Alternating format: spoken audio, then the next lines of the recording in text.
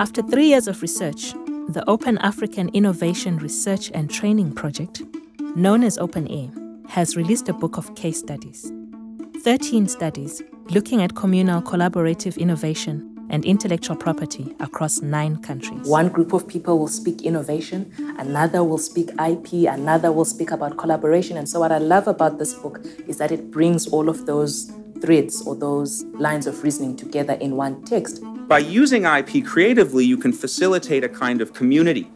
And the communities operate on different levels. We need to broaden our perspectives outside of this siloed approach towards intellectual property. Intellectual property has always been captioned or conceptualized in the context of a capitalist, one-person kind of breakthrough innovation, and little attention is paid to the knowledge production methods that are very communal and collaborative in nature. The book, entitled Innovation and Intellectual Property, Collaborative Dynamics in Africa, is freely available on the Open-A website and in hard copy from its publisher, UCT Press.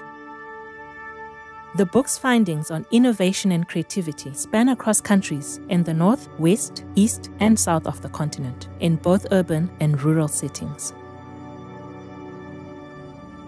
A wide range of sectors is covered in the book's chapters, including auto parts, cocoa and coffee production, music and book publishing, leather goods and textiles, and also university research outputs, biofuel development, and traditional medicine.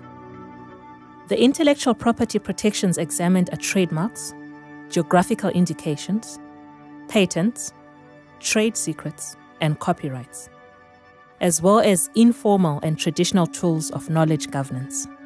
The book provides evidence that in some cases, intellectual property indeed can be an incentive for innovative activity on the African continent, but in other cases it can be a stumbling block. And then oftentimes it is not so much a question of either or, but it is a combination of both. A little bit of openness combined with closed systems in some respects.